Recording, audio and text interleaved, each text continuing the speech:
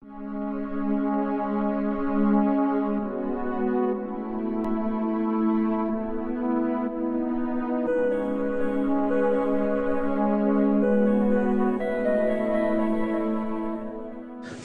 I'm very excited about your greatest hits coming out. So, what does it feel like to have a greatest hits collection in this juncture of your career? Yeah, I mean, at first, when I was approached, Sony approached me about it, I was like, well, I'm in the middle of another record. Right. Why are you doing this? You just put one out too. Yeah, and I just put one out. Now I'm writing another one, and why are we doing this? But then I got really involved in putting it together and thought, okay, well, I'm going to choose. This is my record, it's my Absolutely. Record, so I'm choosing one. Should always be your record. Yeah, exactly.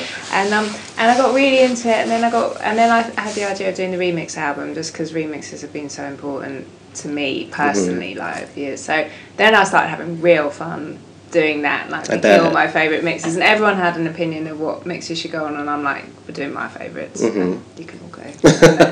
And it was really nice, and then I was listening to it, and what's really nice about it is I was listening to it just as a record, and what I didn't expect, and I know it's obvious, but I just didn't expect it, is it's like an amazing diary of my life in an hour. Yeah. But with the full emotional run of it, because songs really bring back the true emotion you were feeling when you were writing them, because so many of the songs on that record are written in a specific moment, of whatever feeling it was. So actually I was listening to it, I was like, wow, it's quite mad. It's like reading a very true diary. Scrapbook, yeah, because how memories get fuzzy, and you can't quite remember if you've remembered something right. But actually songs make things very real, I think. And so that was really nice. And so now I sort of look at it and think, what a nice celebration of the last 10 years or so, it's and I had real fun. I went into storage and got out all my old memorabilia, and I photographed it for the inside, and like things that no one's ever seen, and I'd forgotten I had, and so I properly actually put my heart into it in the end. I just thought, look, these things don't come around often. Absolutely. And I'm really proud of these songs, so I'm just going to go for it.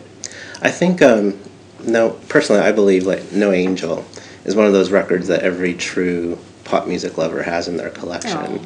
And right before the digital download age, and where that whole thing took over. What does that feel like to have such an iconic record like that? It's amazing, and I think I just feel really proud of it. And whenever I listen to it now, I can hear there's a real innocence in it, which I love. And it's just, I really didn't think anyone was going to hear that record, and I can hear that in the way I did it, and and there's nothing I'd change in that respect, because I think there's a sort of there's a purity in that it's like it's not overthought, because I'm not really thinking anyone's going to hear it. It's just like, look, here's some songs, and this is how they sound good, and Are you a different woman now than when Here With Me came out? Yeah, How so? Very, but in some ways still just the same. Do you know what I mean? My values are still the same. Like, I'm still, all my belief systems are still the same, and I'm definitely more confident, and I was very, I remember doing my first gigs and just being absolutely terrified. Like, I wouldn't even talk,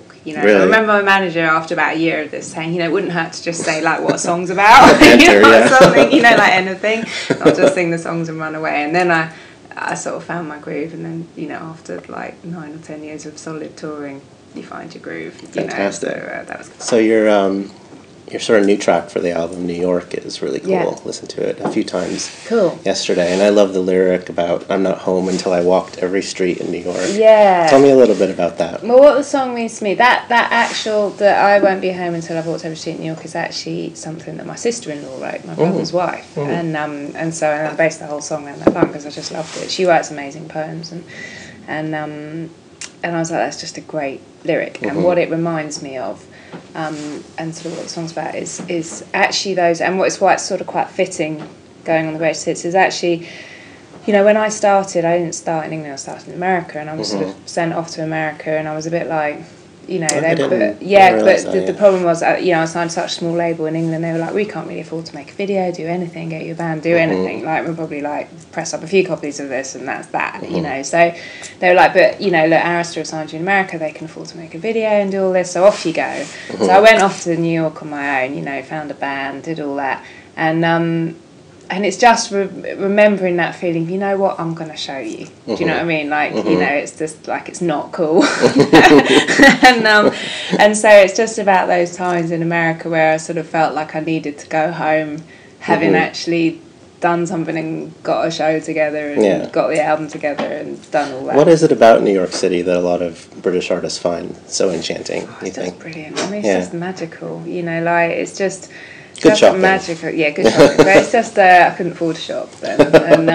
But it's just a magical place, and I think you can just walk and walk and walk and have a ton of ideas. My problem in New York is that I find it harder to write as many songs in New York because I sort of want to be out doing stuff in New York, whereas in LA I write more, you know, like... Things are spread out. Yeah, exactly. Sort of, you've got more sort of lonely time to think and stuff, whereas New York's like...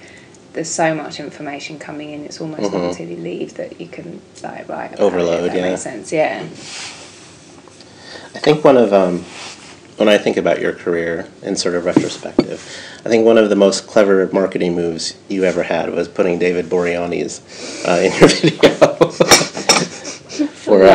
for White Flag, yeah.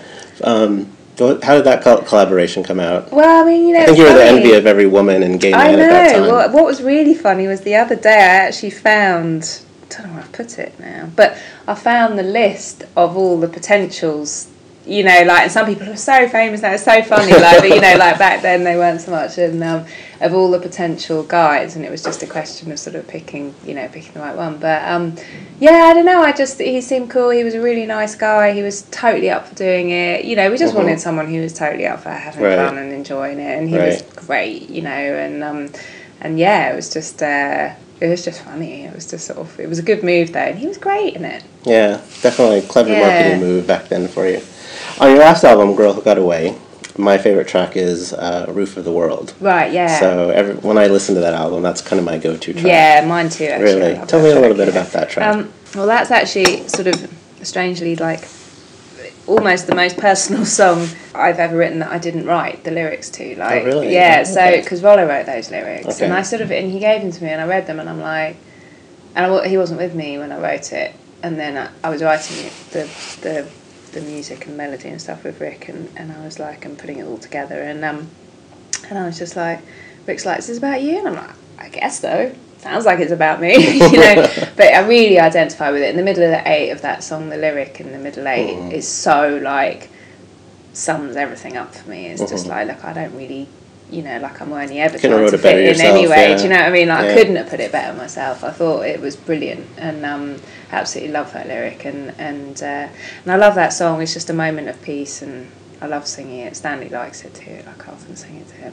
Fantastic. Yeah. Now, for an artist who sold 30 million albums, you keep kind of a low profile, which is really cool.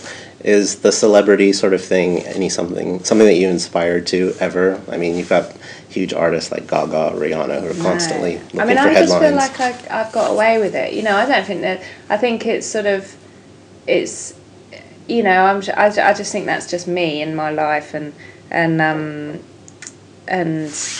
yeah, I mean, I guess I started in an age where you didn't have Twitter and all this sort of, you know... Constant engagement. Yeah, and even now I'm way more constantly... I mean, I guess it was different because what happened, the way that I engaged with fans back then was I would do a show and then I would set up a table after the show and you'd meet everyone and you sign your CDs.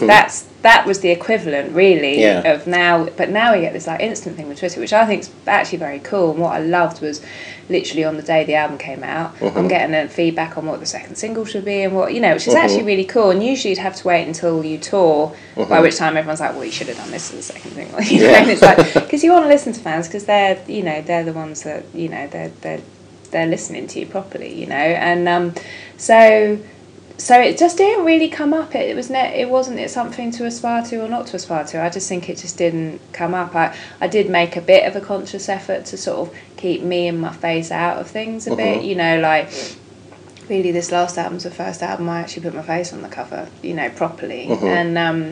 And you know, I've always tried to keep it about the music and I was quite sort of, you know, militant at the beginning, like I would get offered a lot of advertising things and turn them down if they were nothing to do with music, which now sort of seems laughable because in this day and age, like that's part of it, and it's really important. So But you know, I was very much like, nope, it's not about the music, not interested. You know, my poor manager was like, oh god, it's like, will you do something? Yeah, no. But it worked, and it worked fine. And I think, you know, I kept my integrity, and you know, that's, you know, I definitely feel like I've sort of, you know, done what I wanted to do and had freedom, you know, my whole career, and still do, which is sort of amazing. Yeah, and I think that, and when an artist like you releases an album, you know, whatever internet age, download age, whatever, people will still command attention and will listen to it because you've kept that integrity. Yeah, I mean, who knows? Or, you know, like, I mean, I guess all I can really do is, like, I just write songs that I like, and I make sure that I don't put out anything that I don't like. You know, it's that simple, and that's sort of really...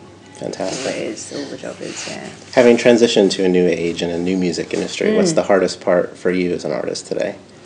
I actually think it's quite exciting. I like the idea now that, you know, in a way, like, I love making albums, and, you know, and they have a beginning, a middle, and end, and they're a journey, but I also appreciate they're sort of less relevant now. And I actually find that quite exciting, that there's choices. You can make an album, we can do an EP, we just put a track out, you can do this, we can do collaborate. You know, you just sort of do whatever, and doesn't have to follow this formula. Yeah. And I think that's exciting, and I know some people find that difficult. I actually think that's pretty cool. And yeah, I mean, I don't know, I have to say I really like it. I find it all quite liberating, this sort of new world, you know. There's loads of good music about, you know, lots of stuff coming through that might not have come through before. And I know the worry always with the sort of the way record companies are now, where everything has to be pretty, you know, like it's got to do well now or it's not doing well, which I don't know if I'd have survived in that world, you know, because they took a long time with me, you know. I was like traipsing around, you know, I mean, I was having the time of my life, but, you know, I was going round and round and round doing gigs and gigs, you know, and there was a lot of patience and a lot of, you know, loyalty from the record company, and I don't know if they've got time for that now or the money, you know, and so I think it's maybe hard for some artists who don't get that development, you know, because maybe, you know, they would have shined if they'd had a bit more time. But that's actually my next question for you, is for aspiring female artists who kind of want to reach your level, what words of advice would you have for them today? I think, you know, the obvious one in this day and age is get out and play live. Just get out there. Yeah. Just keep playing, you know, just don't be, my advice to everyone all the time from the word dot is don't be precious about putting stuff out, just put it out. Like, don't worry about, you know, what you're going to get from it. Don't worry about, like, just if you're proud of it, get it out there, and don't worry about how you're doing it, you know, just because I think it's so hard to be heard, you know, like, you don't want to start getting all precious about it, really. I mean, I think, you know, just be free with it. Totally.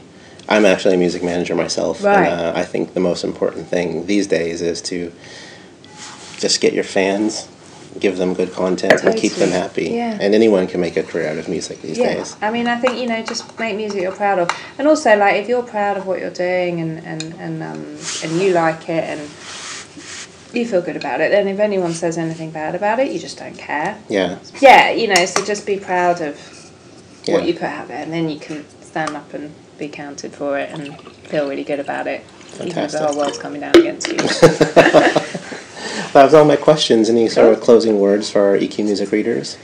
No, just like, I hope you enjoy hearing the songs in a different way, you know, and especially the remix album. I think that'll be a treat, just because there's stuff on there that no one's even heard. Like, I found this Timberland mix of White Flag that no one had ever even heard. And, Gemma, I want that one. So there's, you know, all sorts of stuff on there that's you know, and it's just nice. It's a nice diary of my life, really. Fantastic. Well, can't wait for chapter 2 as well. Oh, yeah, exactly.